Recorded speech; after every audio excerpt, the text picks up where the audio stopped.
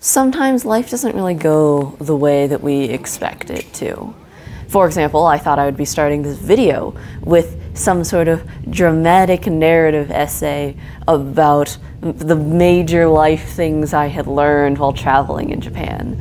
I had this whole plan to end it with a dramatic line about how the planes took us the only place the trains couldn't go, home.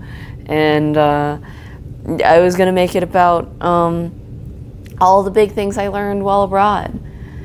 But sometimes you don't write beautiful narrative essays like A Cabin in the Woods is Not the Answer, and all you've got is this video. That's kind of how my life has been lately. That was a convoluted metaphor. So as of June 2nd of this year, I got engaged. Very specifically, I proposed to my boyfriend of 9 years. We've been dating since high school, sometimes off and on. You know how it is in college and long distance and all that. Sometimes it's been a little rocky, but over the last 3 years of living with him here, I just sort of realized there's no one else I want to be with. This is my guy. And so I did what any normal person would do. I made an entire escape room out of our house. I constructed an elaborate excuse for why all our friends were over. I invited them all over to play Blades in the Dark. And we played the first half of a one-shot. And then my boss was, quote-unquote, coming over to show me how to use his fancy camera because I was, quote-unquote, making a doll video before I went to Japan. And I'll show you the camera here. It was extremely fancy. So no, I was not learning how to use that to make a doll video. So he came over and he filmed the whole thing. That video is just for me and my family. Sorry if you're disappointed and you don't get to see my cool escape room YouTube video proposal, yeah. But yeah, and so he did this whole escape room. At the end of it, I performed a magical dance that was, for the story of the escape room was that I was kidnapped by demons and he had to find a way to break down the barrier between the demon world and our world. And so me, kidnapped off, I did a magical dance to break the barrier, and then I proposed to him, and demons apparently love humans with big ambitions, and they will return them to the human world if they love each other. And so that was the whole premise and excuse. We have always been a couple who, we started dating because of D&D. We regularly role play stuff together, just elaborate, long, angsty scenes, gods having battles, that sort of thing. And he helps a lot with the writing of Isaiah. So this just seemed like the right way to do it. And he said yes. There are some times when I kind of wondered if he actually would say yes. Oh, and leading up to it, I was so nervous because he was kind of in a bad mood because of work lately. And so, and then he was kind of feeling unwell. And so I was really worried that when our friends came over, he was going to be like, yeah, I'm not really feeling the social thing.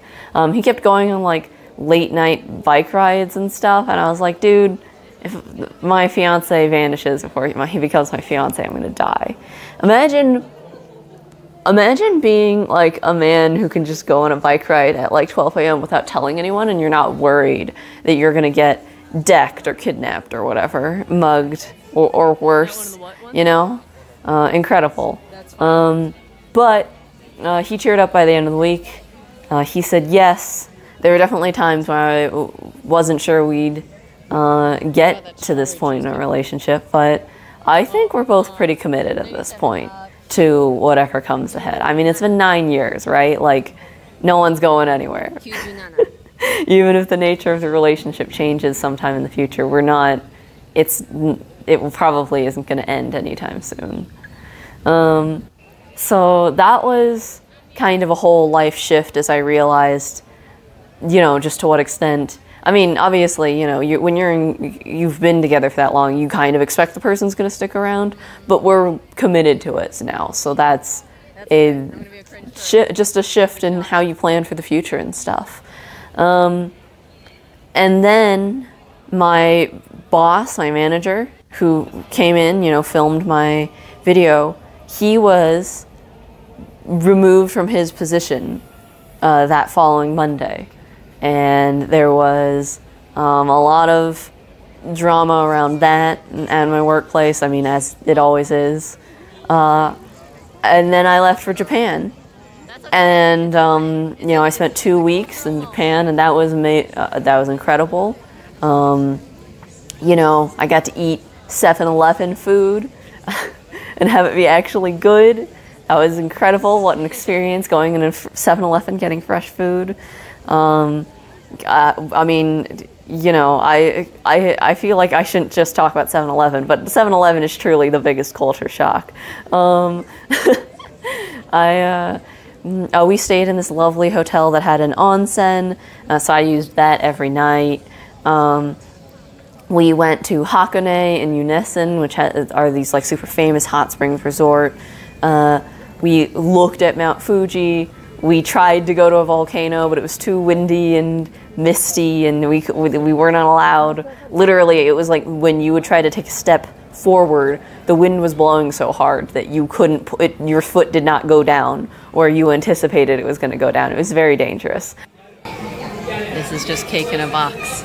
But it was very cool. We got to eat the black eggs of Owakudani. We of course went to all the famous districts in Tokyo, from you know, Harajuku to you know, Asakusa, Shinjuku.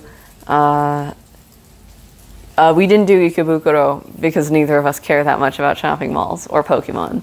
We went to the Sanrio Land. You know, I don't know, just like, we just sort of enjoyed our, you know, time overseas. We spent like every day exploring a different district. I mean, obviously we spent a lot of time with each other and just relaxing or walking around places. I don't know, it was just such a different experience from what my everyday life had been for the last, you know, 2-3 years here, working from home and stuff. I had really gotten into a routine there. So it was nice to have that break, especially since stuff was transitioning. And then on Monday morning, when I got back after my trip, I was laid off from my job, right? Like, that's crazy, man. I've just been in such a weird emotional, like, fugue state since it all happened. I don't even know how I feel about all that still. And I don't want to like just to be clear, this is not like, the company's not like, you know, doing anything wrong or anything. These just sort of, business happens and it is what it is. But like, you know, I was really expecting this position to be more stable than some of the other ones in the industry. Maybe it's just because everyone assumes it's not going to happen to them. But anyway, we're here now, and, you know, things aren't always gonna be how you expect.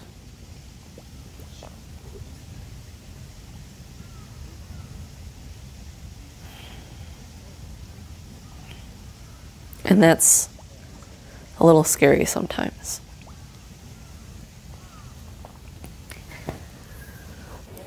So, as you may not be able to tell, I'm not really in a place to be making a YouTube video here at all.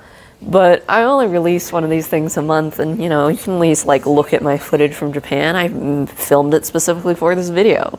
So here you go. Look at all this. It's Japan. It's the vibes. It's the Japan vibes. There you go. But I guess, you know, the only place to look is to look forward.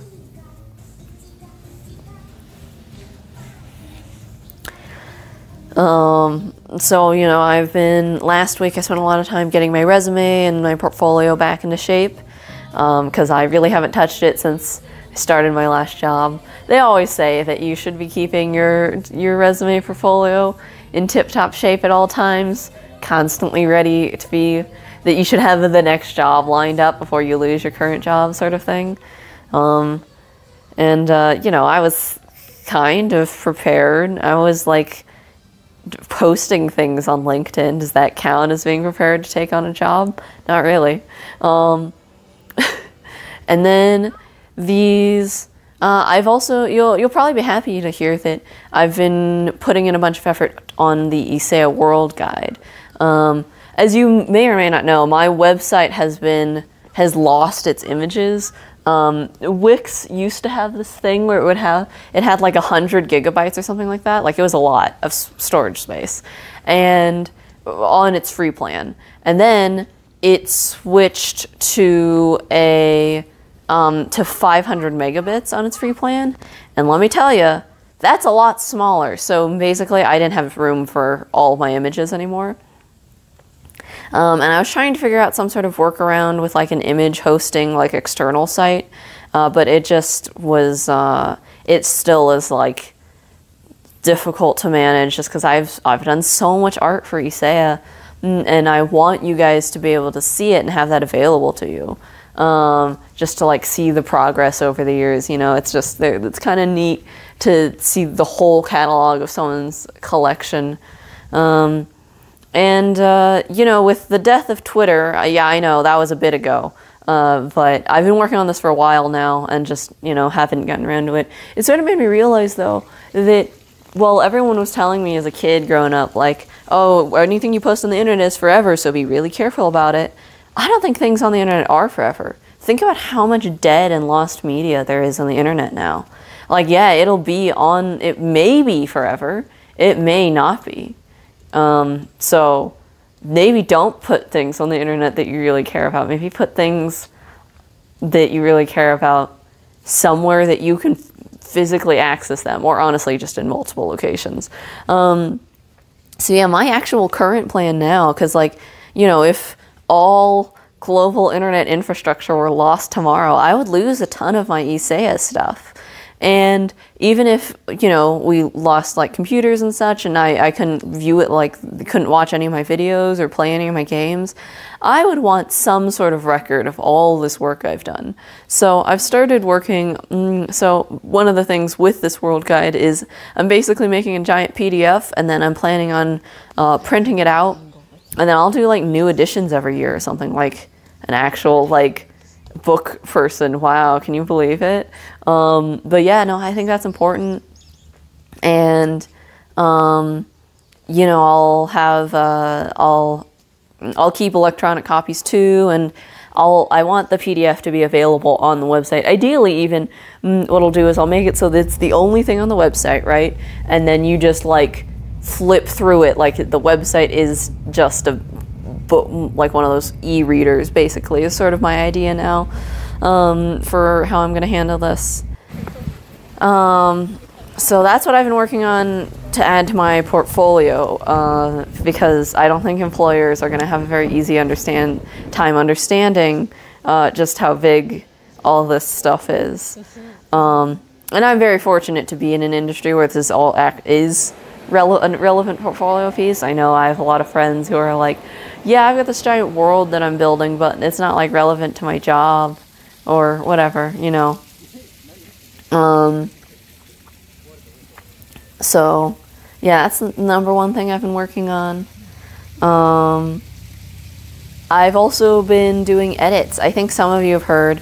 I was actually going to make a whole push for it here in July, where I was going to like work really hard to get everything edited, and then I got laid off, and then that is not really happening. I have been working with one of my friends though to get stuff edited still. Oh, I've mentioned him on the channel before, and his name's Kelp. It's very cool. Yeah, so he's been going through edits with me. If you want to help with edits, you're welcome to, I guess, jump into my Discord or whatever and read my 250,000 word epic ISEA World Letters. because I'm doing my... I don't know if I've talked about this yet on this channel. I guess here's my like soft launch announcement. My plan for the future with Isea is I am doing all of this writing with it, and I know that it is not getting read to the extent that I would want it to be.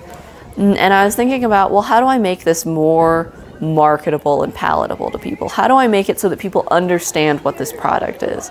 And what I realized is that my world letters, I mean, a lot of their flaws and features come from the fact that it's designed like it's a visual novel script. And I was like, well, I think I gotta make it into a video game then. But after doing some initial market research on visual novels, especially kinetic visual novels, the visual novels that tend to do really well are all, they're either horror or they're romance. And this is neither.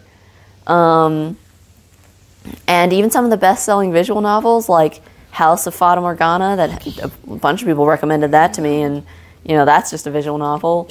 Or, you know, Higurashi When They Cry, or, what are some other famous ones? I don't know, like the Fate visual novels. People still, like, those, many of them are either free or didn't, probably, like, using Steam's revenue calculator thing, probably just didn't make that much money. Like, made like a couple 100,000, which is still like, yeah, that's a lot of money. That if I made a couple 100,000, that would be life-changing money. But the thing is that these are like the biggest of the big games, right? And for 5 years of work so far and counting, that I don't want that to be my cap on what I could possibly get out of this. And you know, the money isn't the most important thing to me. I wouldn't be doing this at all if it was money. But if the point is to make a shift to make this more marketable, right? Then I need to make it something that will actually potentially sell. And so, and I thought about games that I would actually play, and I realized that I also just don't play that many visual novels. As much as I respect them as a medium, and I would find them easier to make than other games, I don't think that I should do something just because it's easy either. And so what I sort of came to the conclusion of is that I want to make the Isea game, the as of now untitled Isea game, as I've been calling it, into like an RPG Maker style game, where it's like those RPG Maker games from the they were really popular here in the 2010s, though a lot of them were made way earlier, like in the 1980s, 90s, 2000s. But they were all popular in the 10s, like Witch's House, Ao Oni, some Mad Father, oh, there was another, oh, To the Moon, yes, of course, To the Moon, yeah. And, I wouldn't throw Undertale in there. I was going to say Undertale sort of has a similar sort of vibe, but then Undertale also has combat, so ignore that. I'm not really planning on having a combat system. But yeah, where it's like mostly a story, but also it's an exploration game. You walk around, you do puzzles, you talk to people, you read lore, you know. So basically, I'm looking to make an RPG without the RPG elements. And I think that would just do much better. Like, that's actually exactly the sort of game that I would actually play. Wada no Hara and the Great Blue Sea, Mineko Castle, that sort of stuff. Although those also have combat systems, but they're like really unimportant. So, yeah, that's sort of my idea for the future of Isea after I finish this guide here, which is why I've been working on all the character sprites and stuff lately that you've been seeing me post. And it's also why I haven't really continued doing the audiobook series, is because I realized I have a lot of edits I want to do to make it better. And so I've been working with people to do that, and because it's really important to me that this story is as good as it can be.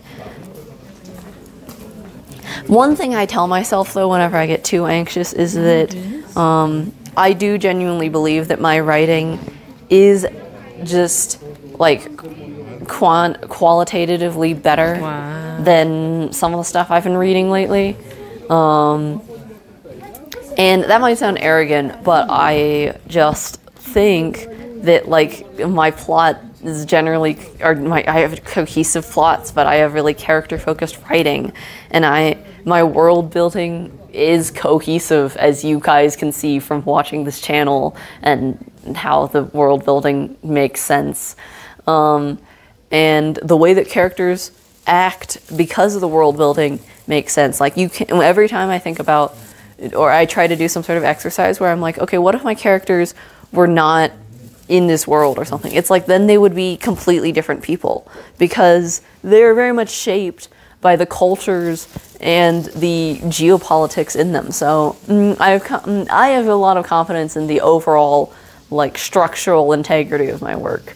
And now it's just a matter of ensuring that the way that is presented reads like it's structurally sound.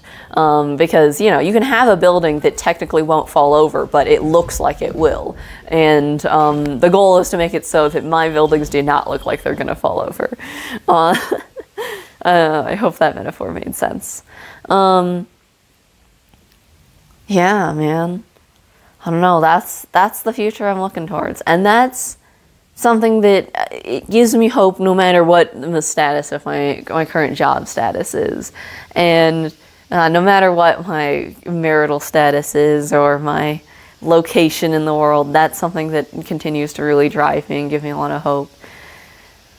I don't really know what the point of this video is, though. It was my thesis statement was things aren't always how you anticipate that they'll be. And, you know, when I first started writing Nisea, I also didn't anticipate that it was going to be, you know, anything. I never anticipated that it would get very big. I always anticipated it would just be like me and my friends, and that maybe I'd become a writer with a small audience of people, of dedicated people, and I don't know if that's all I want to do anymore. Maybe I do want to be someone who is widely appreciated and accepted or whatever. And that's something that, you know, will have to come with time and patience and marketing and stuff and, you know, talent and luck and all those things. So it's not something I can necessarily make happen, but there are steps I can take towards making it happen. Just like I can't determine if someone will hire me or not, but there are steps I can take to make myself more hireable. And just like I can't determine if I will be married or not, but there are steps I can take towards being married, like throwing a fancy over-the-top proposal engagement ceremony thing. So I guess my point is that yes, things will not always be what they seem, but you gotta just go with the process sometimes, and that's what I'm going with right now. There you go. I found a big life lesson in my long ramblings. Well, thank you for watching this today. Don't forget to like, comment, and subscribe. And I hope you'll be excited for the future of Nisea, because I know that I certainly am.